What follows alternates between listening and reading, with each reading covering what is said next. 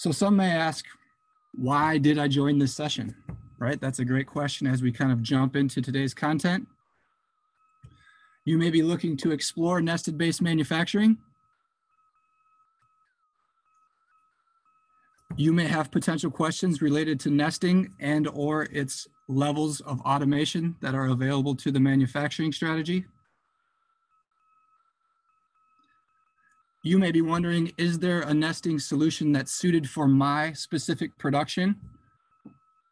Or maybe better yet, you have a nesting solution now and you're looking to understand if there is a potential solution that's better suited for your particular application.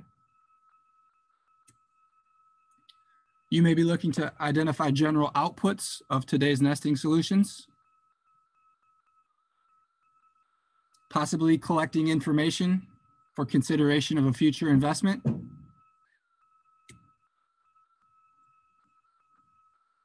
Maybe looking for assistance in calculating an ROI.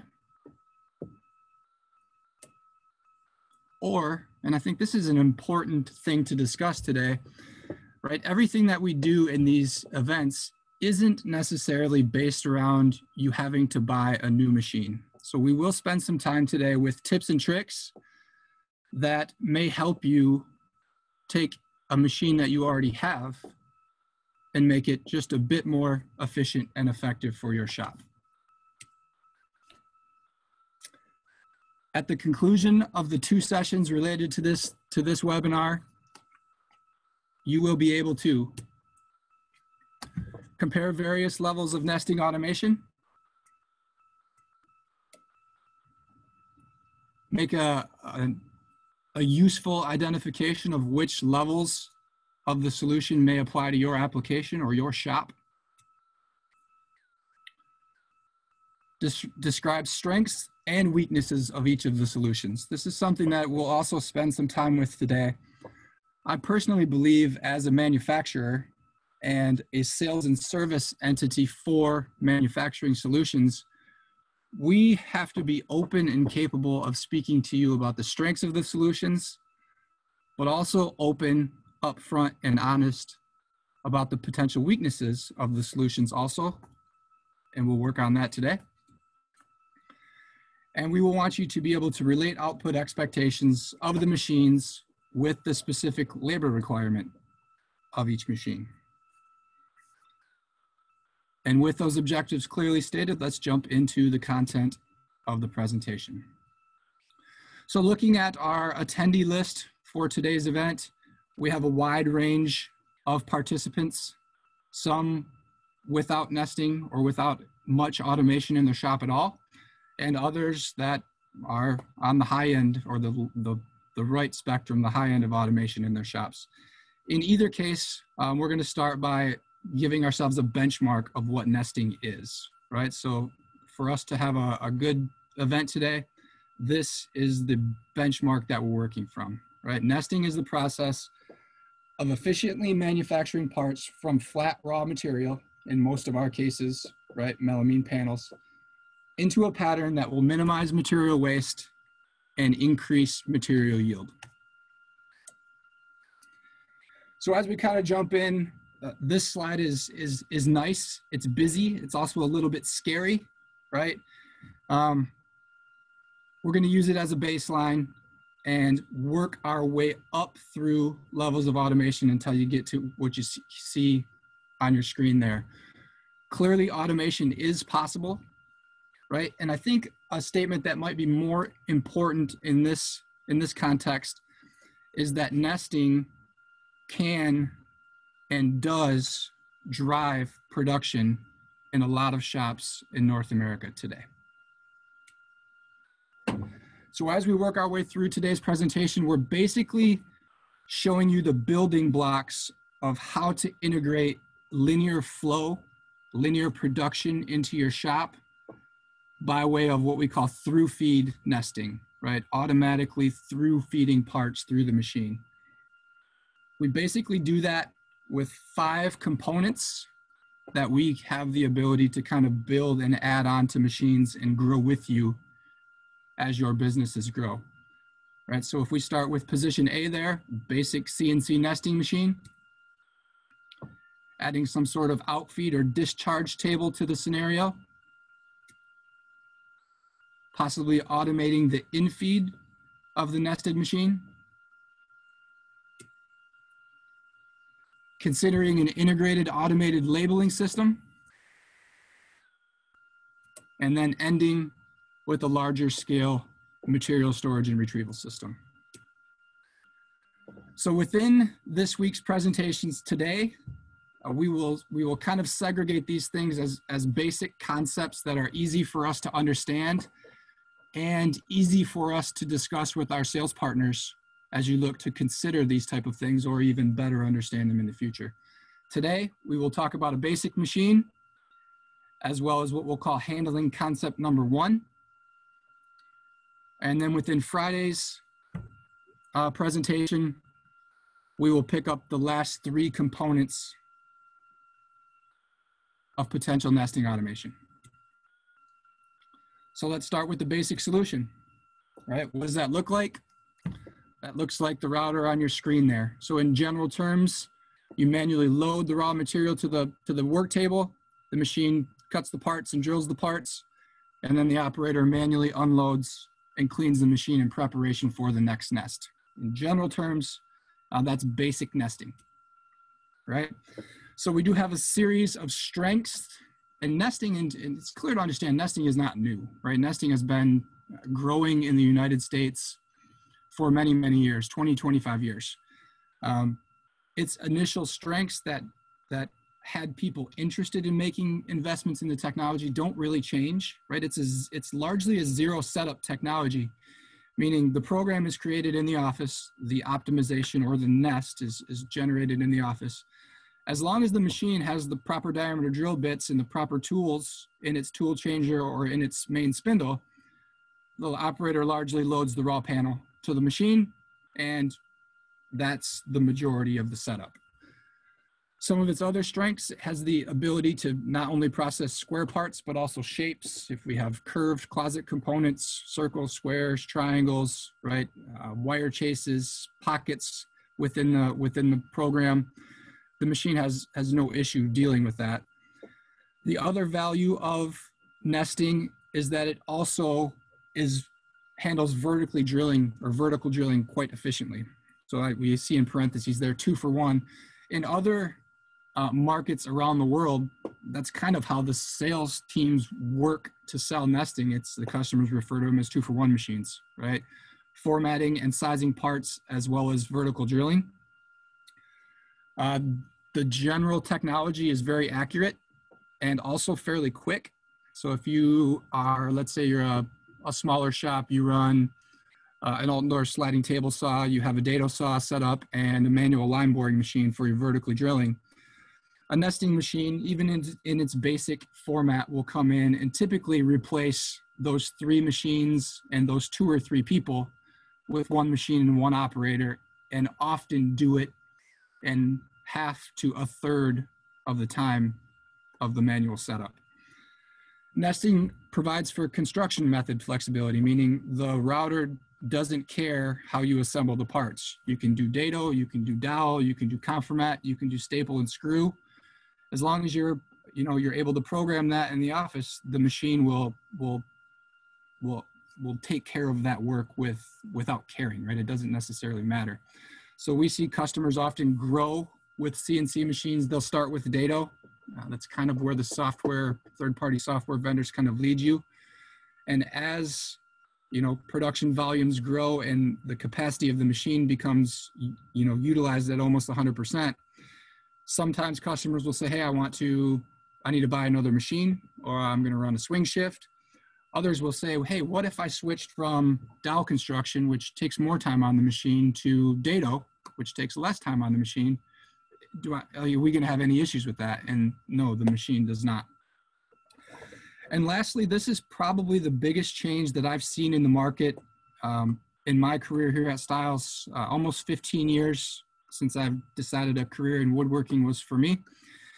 Today's nesting machines, based upon their cost, their quality, and their speed, are often justifiable for shops that run them hours per week and not days.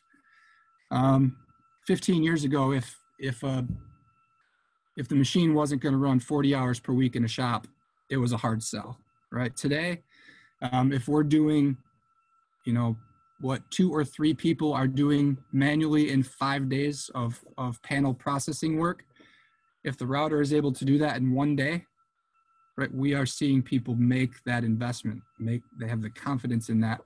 And what you see with that displaced labor is that we reallocate it elsewhere in the shop, right? Maybe the guy that was running the sliding table saw 5 days a week, runs the router for a day or a day and a half, and then splits time on an edge bander, on an assembly bench, possibly putting hardware in doors and drawers. We're seeing those type of justifications now become very prevalent in our small to mid-sized shops. Weaknesses, there are some, of course. Within nesting, if you have had a nesting machine or you have an older one now, you understand it has a limited velocity, meaning there's only so many sheets a day you can put through a traditional nested machine. The process is fairly dirty, meaning as you're creating these parts, you got vacuum that's holding the parts to the table. You got dust collection that's trying to pull dust out of the cut. And in all reality, the dust likely stays on the table. Right after you're done running the program, the operator has to clean it, largely blow it off the table and into the air and behind the machine in the shop.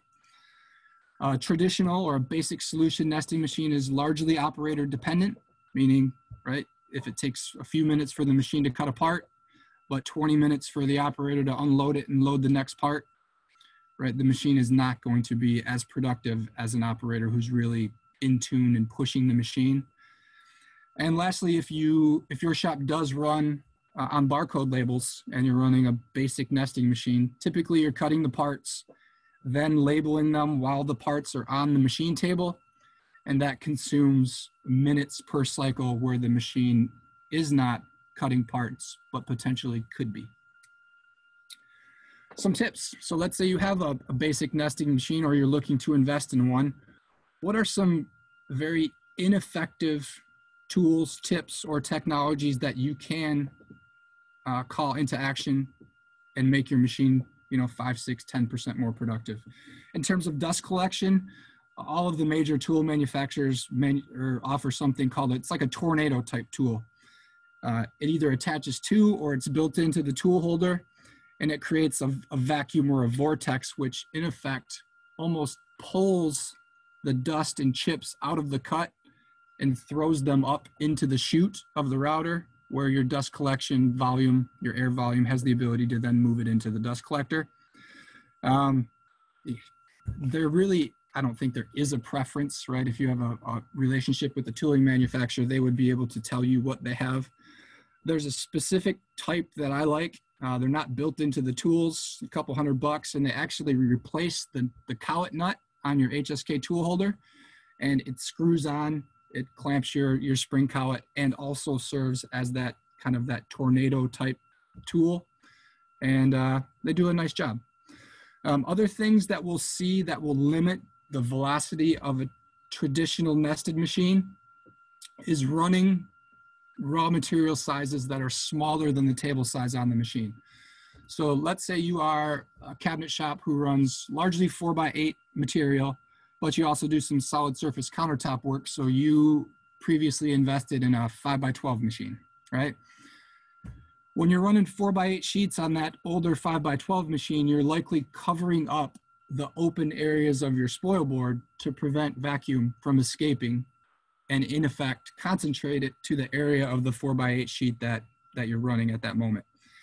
In today's market, the machines carry, or most of them carry, an automated vacuum or an automated matrix table system where the machine will read the incoming program size for the raw board, and with a series of valves built into the underside of the machine, it will automatically set itself up for that 4x8 sheet. So what that means is we don't have to, cover up the table with scrap pieces of melamine. We don't have to cover it up with scrap pieces of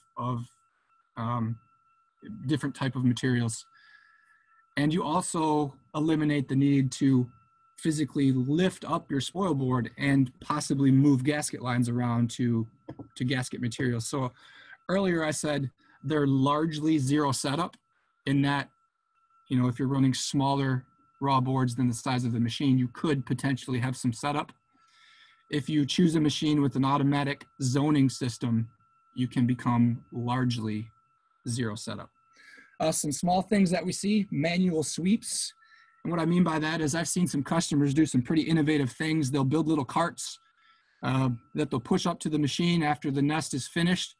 They'll almost rake all of the finished parts off the machine, plus the debris, plus the sawdust onto this table.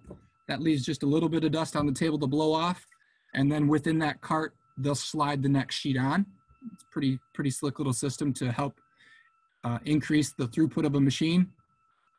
We see customers do vacuum drops, right? If you don't want to blow the dust all over your shop, drop a 4-inch line from your dust collector. You can use it as a little vacuum to clean off your spoil board after a program is finished.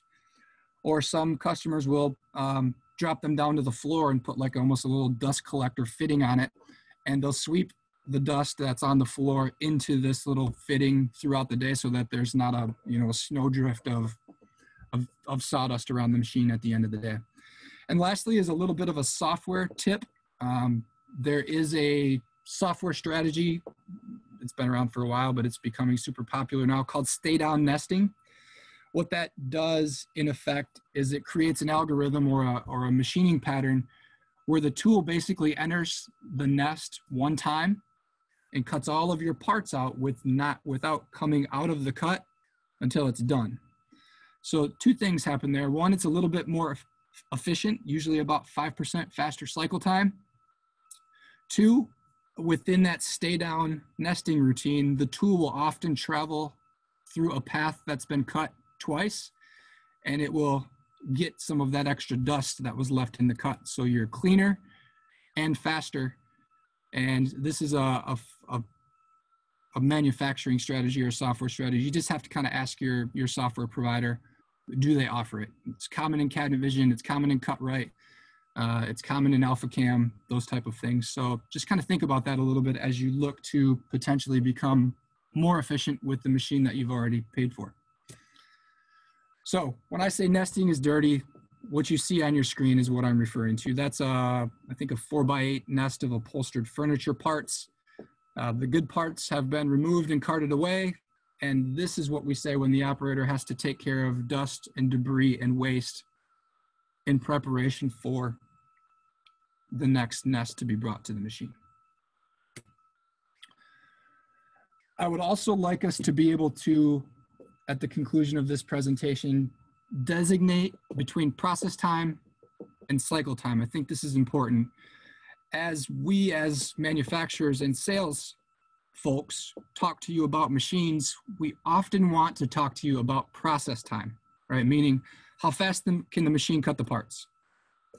It's important, but if you're looking to build an ROI or understand the true throughput of a machine, cycle time is what you need to be basing those data and those decisions on. The graphic here shows both a process time here, and this is just a general processing time for a 4x8 sheet of cabinet parts, and I think this is based on dado construction. You're typically going to run around 6 minutes to 6 minutes and 30 seconds of processing time on the machine with traditional tools and traditional processing speeds, right?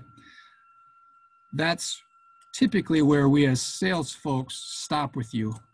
What we need to also be directing you to is what else within the process of operating that machine adds to its cycle time, right? We have to load raw material to the machine.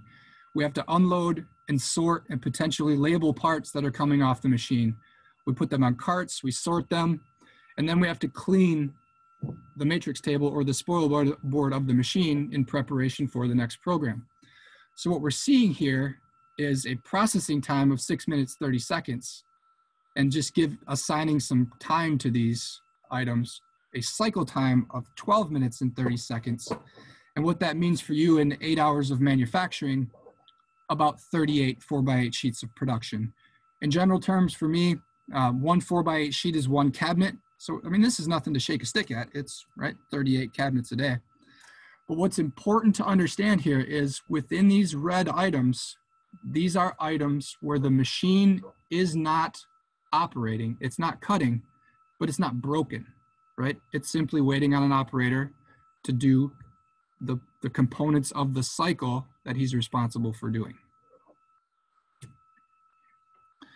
So what we're going to do here now is we're going to jump into a demonstration. We're going to beam this presentation down to our showroom in High Point, North Carolina, and we are going to run the machine through a basic 4x8 nested cycle of a cabinet.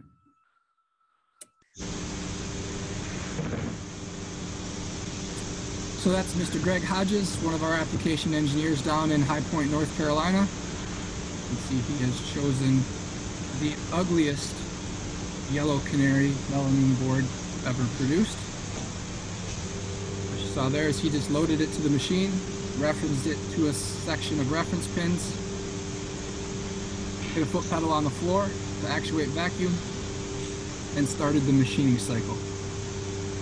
Within a nested-based program, the machines are almost always programmed to do what we call the machining functions first. They're going to do their vertical drilling. They're going to do your 5mm system holes. It's going to do your 8mm construction holes if you're doweling.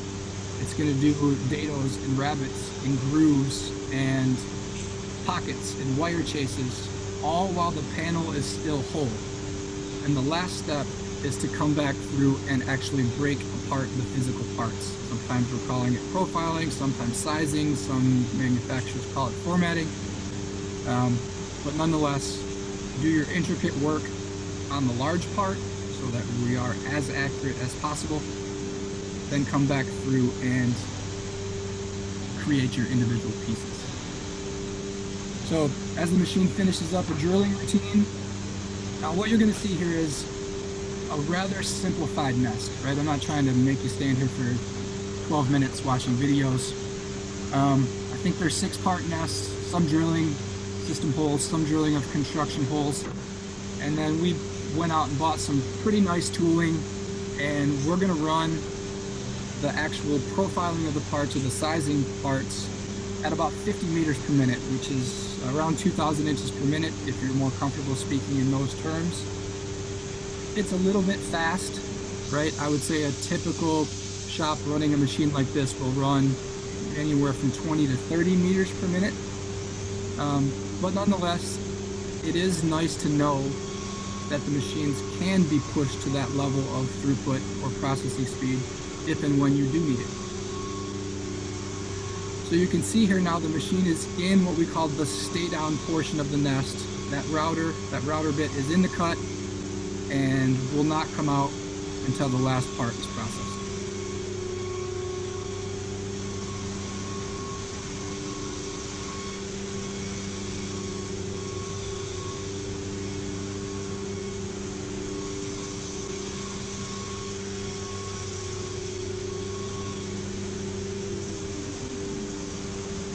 Machine finishes up, goes to a parking position so Greg has full access to unload the finished parts from the nest. And now he'll go through and basically unload, sort, and prepare the table for the next sheet of raw material.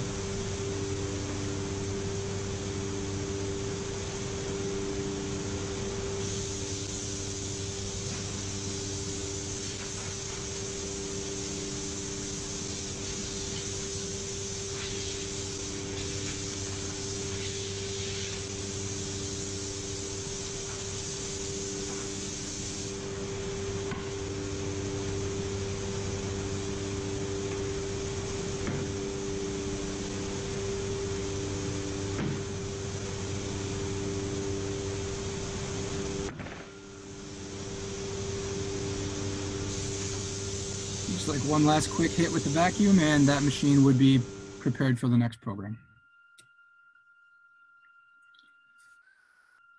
So a question we often get in these situations is, how did you hold the yellow board to the machine, right? So that's done with vacuum. Machines typically have 1, 2, or 3 vacuum pumps, depending on what your application and altitude is. And the spoil board is affixed to the machine between the machine table and the raw part being processed, right? So it's a disposable work surface, which acts as a buffer between the nested machine and the raw part. Some general questions that we get, and we're going to kind of answer them before they pop up, right? What's the typical thickness of a spoil board? Generally 3/4 inches or 19 millimeters. With most of the common vacuum systems available today, we're typically looking for a 45-pound density spoil board. If you question that or you're not sure what to get, talk to your machine manufacturer, talk to your vacuum pump supplier, and they'll be able to steer you in the right direction as to what type of density spoil board performs best with their vacuum system. Do we affix it to the machine, right? And if we do, how do we affix it to the machine? So the first part of that question is, do we have to affix it to the machine? The answer is yes and no. It's a little bit application dependent. How small are the parts? How often do you surface your spoil board? And are we utilizing any source of system to push the parts off the machine? What's important there is if you don't have to affix the spoil board to the machine, don't, right? Because what that does is it eliminates the need for you to machine it, drill it, and countersink holes before you install it to your machine. So your ability to change a spoil board can be 10 or 15 minutes instead of 20 or 30 or 40. And if you do have to affix it to the spoil board, most machine manufacturers today provide a threaded matrix table, so you can do that. You typically do it with a nylon screw or a brass screw, so that if you do accidentally drill or machine into that screw, that it's soft and doesn't kill the tool. Cutting depth. How deep through the good parts should you cut through into the spoil board to ensure you have acceptable finish quality on the top of the panel and the bottom of the panel? Typically with the machine that's operating within tolerance, you should only be cutting between 0.1 and 0.2 millimeters into your spoil board. And that's, I would say, common across most manufacturers today.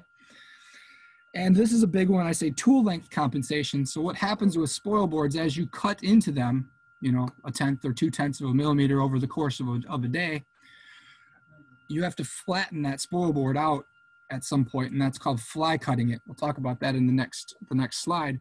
But what happens is when you fly cut a spoil board, you actually change its thickness, meaning its elevation decreases.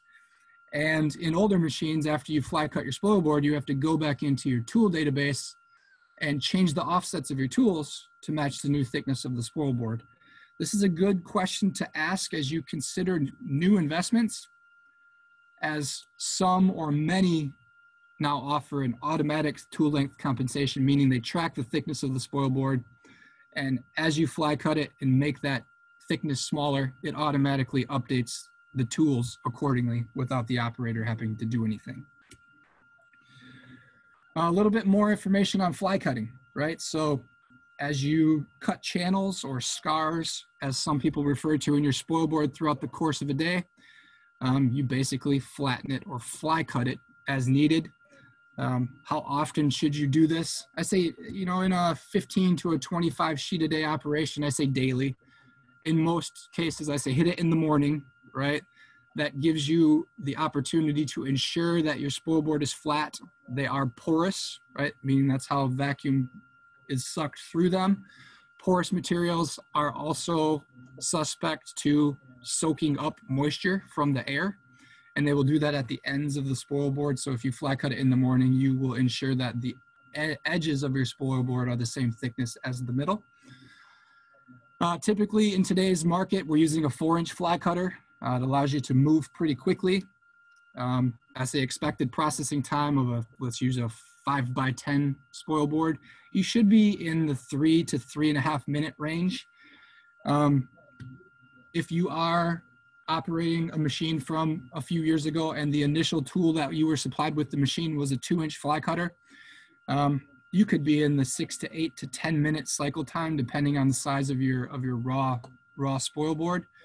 4-inch fly cutter, a few $100s, that might be something as a tip and a trick where you can become more efficient with the machine you already own. I say in today's market, if you're buying a new machine, I think most manufacturers will supply you with the spoil board cutting program delivered with the machine. You don't have to create it yourself. Those are good questions to ask your sales engineers or your sales partners as you're considering your investments. When you put or bring a new spoil board to the machine, you should flat cut both the top and the bottom side of the new board. So flip it over. That ensures that you have opened the pores and kind of removed, I almost call it a brazing, that it's kind of a shiny surface to the MDF, and it helps to open up the pores on both sides. We often get a question that's asked, do I have to seal the edges of the spoil board? Simple answer is no, right? But if you are willing to do that, you may find 3 or 4 or 5% greater efficiency within the operation of the machine. And I say it is recommended that you should. Few ways that people do that. They may hit it with like a Kills type primer. Others will spray it with a shellac, and yet others will put it through an edge bander. Right? What's the typical depth of a fly cut? We typically say 0.2 or 0.3 millimeters is all that you have to take off your spoil board to ensure that it's flat. How thin should you let the board get before you start looking to change it over? Industry standards is about 10 millimeters before the board gets too thin and isn't restricting vacuum flow enough, and or it's too thin and it starts to really curl up on your edges. And if we're taking 0.3 of a millimeter off a board once per day, you're going to replace that spoil board about every 6 weeks. And if you are, let's say you're a higher volume nester in that 35 to 60 a day sheet range, you may be hitting your spoil board once in the morning and once after lunch, and you can expect about 3 weeks of spoil board life in that scenario. Okay, moving back into the next configuration. So what we're going to do now is we're going to add some automation to the basic nesting machine, which we see here. We're going to add an outfeed or a discharge table, and we're going to discuss what we call concept 1 or push-off type nesting. If you see what's happening on your screen here, when we move into a concept 1 solution, the machine receives a gantry mounted push-off device on the back side of the gantry. Within its push-off responsibilities, it also receives a dust collection connection, so it's pushing the parts off and sucking the dust and debris off the table. During that same cycle, the parts come off the machine, get collected on an outfeed table. And the benefit here, and this is how we should be running these machines, when the parts are on the belt, the operator should leave them. He needs to load the next program and the next raw sheet, get the machine back into its operation, drilling and routing, then come and unload, sort, and label the parts from the belt, meaning the machine is running while it's also being unloaded, and you start to see the limitation of the velocity of the machine start to become lifted. So of the concept 1 or the push-off solution, a number of strengths. It's very clean. We start to see much higher volumes of production, meaning with just this simple move from a standard machine to a concept 1, we can find as much as 50 to 60% greater throughputs from the machine. This is the point in nesting where the machine starts to take over some of the pacing and the cadence of production in the shop from the operator, meaning the machine can push the operator to move faster. It remains flexible on its loading side, meaning, let's say you're a shop that does 50 sheets a day, but you're not all white melamine, right? You're 10 sheets of white and 5 sheets of blue and some cherry veneer. And, in this type of scenario, you can have all of those materials, those bunks or those packs staged around the machine, and the operator simply gets what he needs when he needs it and loads it to the machine.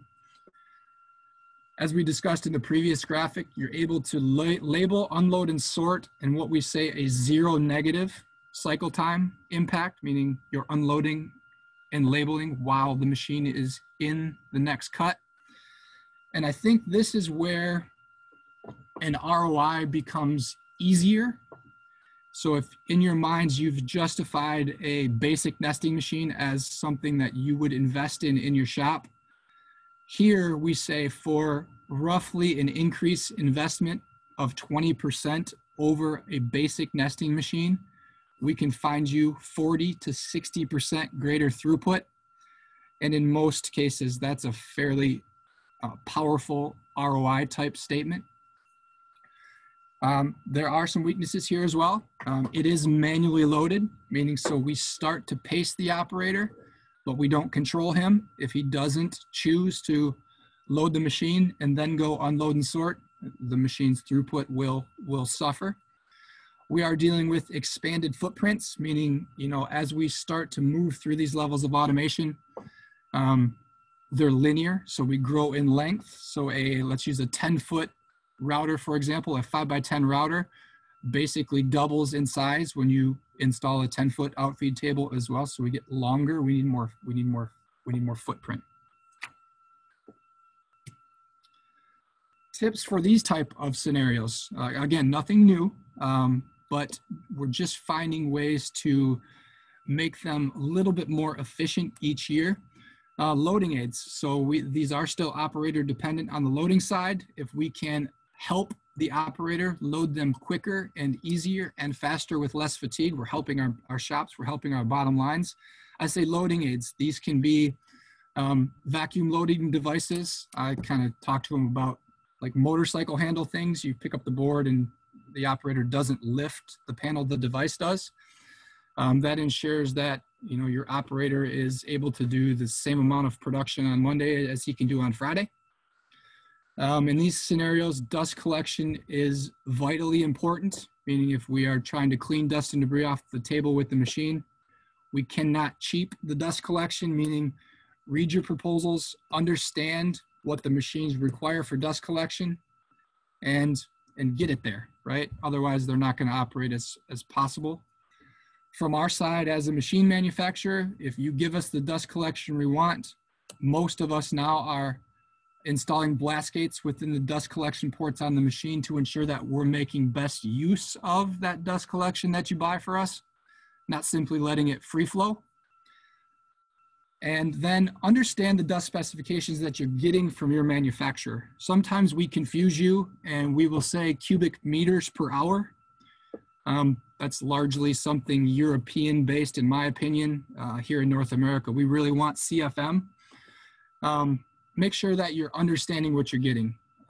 We typically want on a machine like this about 5,000 CFM of dust collection. That's double, more than double what a basic solution machine needs. And that number is important.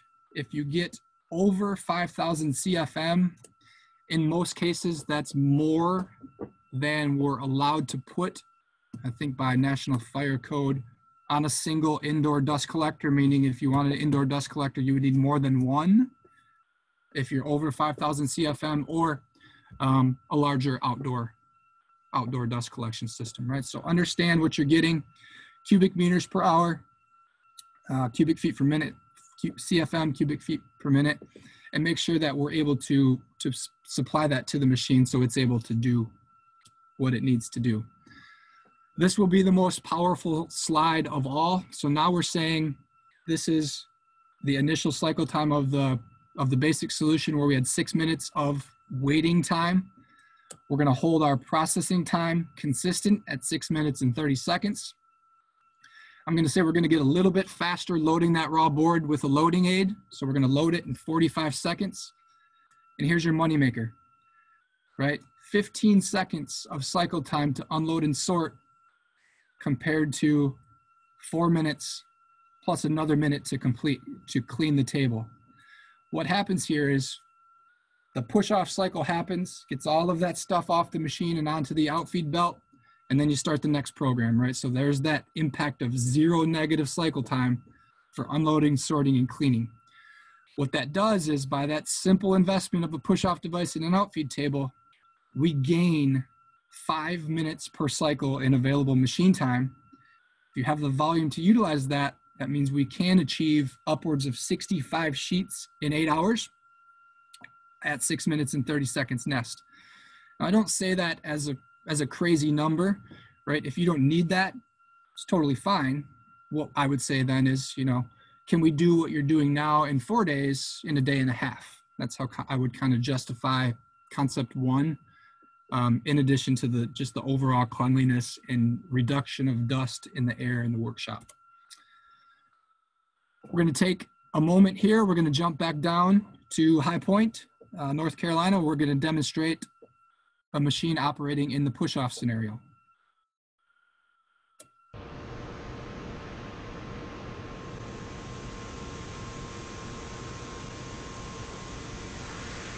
So there's Greg again. Right here, the manual loading component of the push-off system. When we talk about creativity, right, low-cost loading aids, that's just a simple aluminum extruded table. We bought the 2020 material and made a table that was set up for 1 sheet. You could make them a little bit shorter and do 4, 5, 6, or 10 sheets on something simple like that. Other customers may have a small scissor lift that's available in the shop that's not being utilized, and you'll work that up into the area of the machine. Anything that we can do to make loading, you know, a 65 or an 85 or 100-pound raw sheet to the machine easier and quicker for the operator, the more he's going to produce for us per week at the machine. So this is the same nest we ran on the basic solution, a little bit different router, but you'll see 50 meters per minute processing time, and then the automatic push off of the finished parts.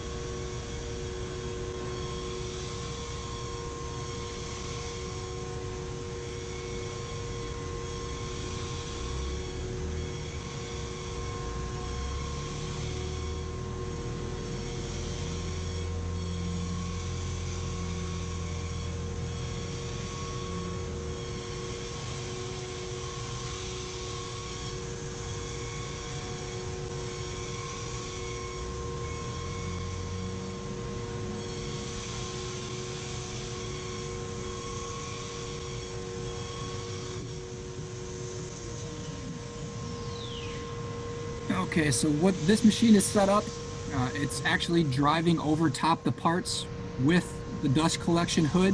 So it's sucking the dust up off the parts within this cycle. Then it's going to drop down to spoil board level and eject the parts from the machine. As that happens, if you can see my cursor here, pay attention to this area on the machine. That's a dust collection grate from below. That will take all of the dust that remains in the cut, right? It'll drop down and get sucked off into your dust collector. So the important thing to look at here is the cleanliness of the parts on the belt compared against the basic solution where Greg was in there, right, with the compressed air kind of blowing that stuff off the backside of the machine. So I don't think Greg's going to run 2 panels consecutively here. So right now he's labeling. So this system here is a little touchscreen PC and a zebra printer that gives him some direction as to where the labels go on the parts. And if this were running in a production setting, Greg would have started the next nest before he came over to label and unload and cart parts.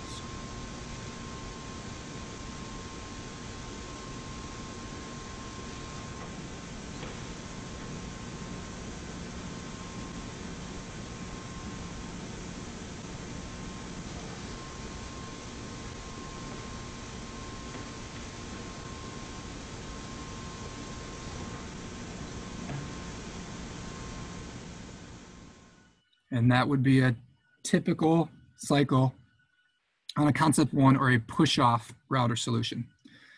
So as we look to conclude session 1 or part 1 of this week's nesting automation presentation, We'll do a little bit of recap. Today was basic nesting and material handling concept 1.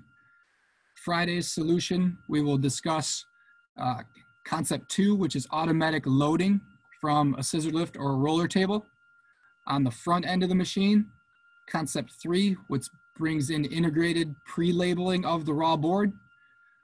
We'll touch on storage and retrieval integration of a nested machine, as well as look into the near future with robotics and how industrial robots will integrate with nesting in the years to come. With that, Christina will take over the presentation, and she is going to coordinate our Q&A session.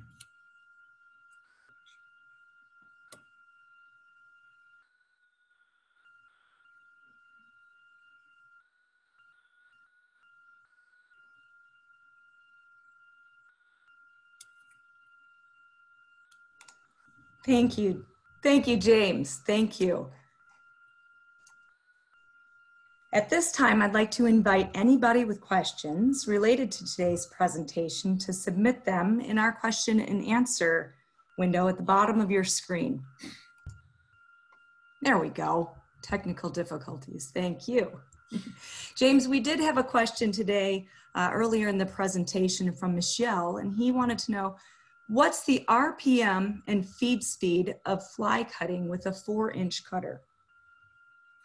So typically in a 4-inch cutter, we're working in the 10,000 to 12,000 RPM range, right? They're a little bit different per manufacturer, so that maximum RPM is specified by the vendor.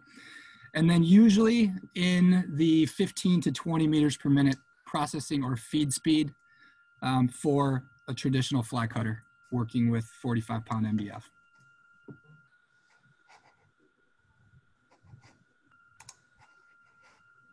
Wonderful.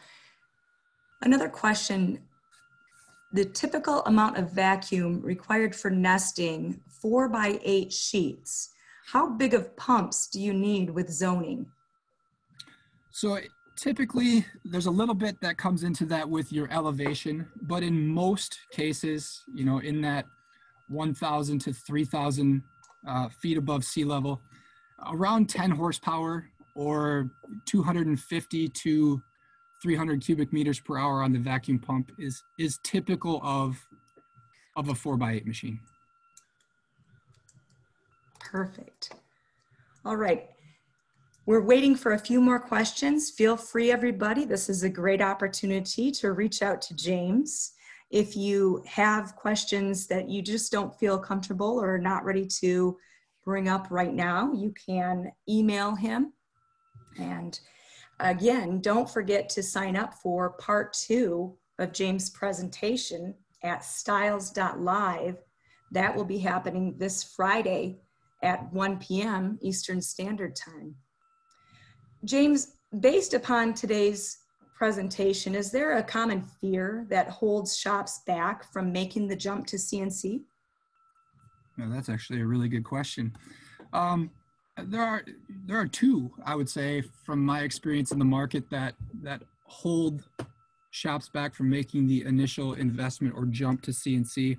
First is cost, right? We all have to be understanding that, you know, it's an investment. It can be, you know, $100,000 or more in some scenarios to get into nesting. And so the cost is an area that is of concern. But I would say more often than not, software is probably the biggest fear that we see from the marketplace.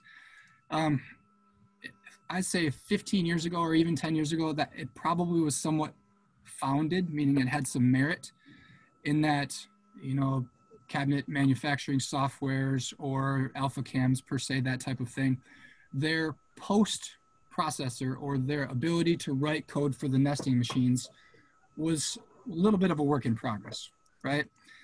And I say in today's software environment that it's not much of a fear at all, in my opinion. You're going to see a few things happen there, right? Your cabinet design systems, which I call CAD CAM, right? They draw the cabinets and engineer them, plus write the machine code. like a wood CAD/CAM, a cabinet vision, or a microvellum. Those type of post-processors and their screen-to-machine capabilities are very proven. Some of them, 15 and 20 years of experience. Other software categories, right? You may not be at that cabinet vision or wood CAD/CAM level, and you're using AlphaCam as your interface to the machine. Same type of thing there. That interface is very proven. A third category of software that you may see, we call them optimizers. Softwares like CutRight or RouterSim, again, also, 12, 15, 18 years of experience posting to not only HomeEg CNC, but the other ones out there as well. And if you have a fear of software, and it could be a cost or it could be operation of software, look to some things that are becoming really important in today's market. We call them subscription-based softwares. You don't own them. You don't have to pay for upgrades. You just basically pay your subscription fee each month, and you have access to the program. There's a small cabinet design, I don't even know small is the right word, but there's a cabinet design system called Mosaic, which is subscription-based design and screen-to-machine. And there's another program out called Enroute, where maybe you're not only cabinets, you're something else. You do cabinets, plus you want to do carvings and signage and that type of thing. Enroute is another small subscription-based fee that brings a lot of power to the machines. If you guys know HomeEg, right, we've been on the WoodWap platform for many, many years. HomeEg is starting to do some cloud-based, subscription-based services. And then again, lastly, don't forget about the software that's delivered with the machine, the WoodWap or whatever you may get with a competitor. It's basic, but it does allow you to run your machine right off the truck. So I would hope that software is a fear, but I think with the collective industry, kind of making strides and proving it out over the last 15 years, that it's less of a fear today than it was then. Thanks, James. A few more questions to get to. What types of tools can be used with the Tornado type HSK holders? Good question. So the Tornado type stuff, if we're doing the HSK nut, it's really no different than putting a tool in a normal nut and collet. So 1/8 inch, 1/4 inch, 3/8, 5/8, 1/2 inch, 3/4. As long as you have a HSK tool holder and the appropriate size spring collet for the tool that you chuck up and tool up, that collet nut type Tornado tool will work with any of those. Great. James, do nest parts have a minimum area dimension to avoid them from moving? Oh, so this is likely related to small part processing. Mm-hmm. This is one of the challenges of nesting, right? When you're pulling vacuum through a spoil board, small part hold down is part of the strategy of employing nesting. I typically say 12 inches by 12 inches is what I'm looking at before I start employing strategies to assist the machine with holding the small parts. And by that, I mean, the most common is what we call onion skinning, where instead of cutting all the way through the part in one pass, you'll make a skin cut. Let's say we leave 0.2 of a millimeter of thickness in that first pass, and then come back through with a second pass. And when you're cutting, 0.2 of a millimeter, the torque that we're putting on that part within the second pass is pretty small. And that's a strategy to help with holding small parts. It's important to understand that with a nesting machine, your strategy for creating the nest is also important. So when you're dealing with small parts, and let's use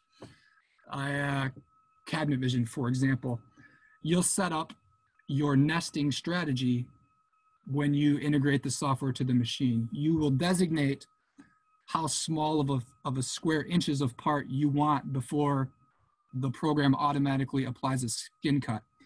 You'll also have the ability to tell the program, hey, when I get parts that are small or small and narrow, let's say like a stretcher, let's place those within the middle of the nest where vacuum is a little bit stronger, than on the edges of the nest where vacuum is slightly weaker. And within those strategies of how do I nest, where do I put small parts, do I skin cut, and also you can do some stuff with tooling geometries to help with small part hold down. It's important when considering nesting to understand that small part hold down is not only a product of vacuum, right?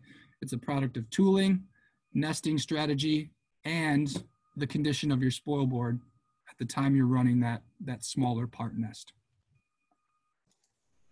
Super. We've got questions coming in. We're running close on time here. James, I'm going to bring up one from Mateus, and let me know if that's something you'd like to answer directly. But Mateus uses a V-point for line boring panels instead of a brad point to get a cleaner hole from both sides of a melamine board. But that requires him to go deeper into the spoil board than further than he'd like to. Do you have suggestions to combat this? Yeah, there are some suggestions. So that in general terms, a V-point bit is required to drill through the backside of an unsupported panel and prevent blowout, right? When you're dealing with the nested machine and those parts are, for the most part, fully supported beneath them, right? Because you have the spoil board beneath the parts. In many, many cases, people operating nesting will do through holes with the brad point bit, right? 1/10 of a millimeter through or 2/10 of a millimeter through. And given that part is largely supported, there often isn't much blowout, right? And then you don't have those, 1/2 millimeter holes in your spoil board peppering that thing up throughout the course of the day and the week and the month. Thanks, James.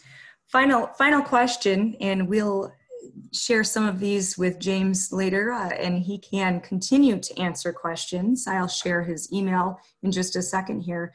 But James, what kind of construction methods can you utilize or cut for on a nested base CNC? Largely any of them, right? So I would say most often if you are, let's say you're starting in nesting and let's say you use Mosaic as your software, they will largely steer you towards dado construction just because it's simple. It doesn't require a case clamp. It doesn't require a drill and dowel machine.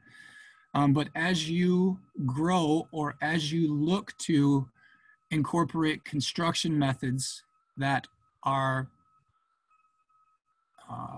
faster in the assembly area, the machines can take those as well. Some of those can be conformat screw. You can go fold dowel with the case clamp, staple and screw. I mean, that's still out there and still very successful.